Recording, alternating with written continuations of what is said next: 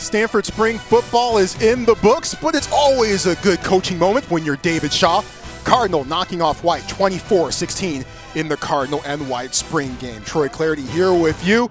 Let's take you through the highlights. Yes, defense came to play in this one. Paulson Adebo with the big stick. And Trajan Butler, too. Those two youngsters could be counted on quite heavily in the secondary when the fall rolls around. Caleb Phillips, a young linebacker, getting into the mix, snuffing out the screen to Scooter Harrington. But Jovan Swan, a veteran, knifing in and making the play behind the line of scrimmage. Defense had some moments, but the offense did some good things as well. Started with Cameron Scarlett scooting over the left side. Look at the stiff arm there. And he's off to the races for the 22-yard touchdown. Scarlett with 112 yards on the ground in this game. Jack Richardson, the only healthy quarterback for Stanford in the spring, threw 2 touchdown passes. His first one to Connor Weddington and his second one to Houston Haimuli.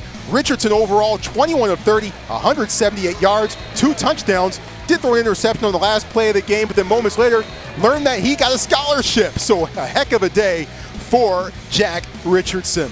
It all sets the stage for the 2018 season, and it begins on August the 31st when the San Diego State Spartans come to the farm. USC September the 8th, and then the Pac-12 season gets really rolling after that. But here at the Cardinal White Spring Game, it's Cardinal 24, White 16.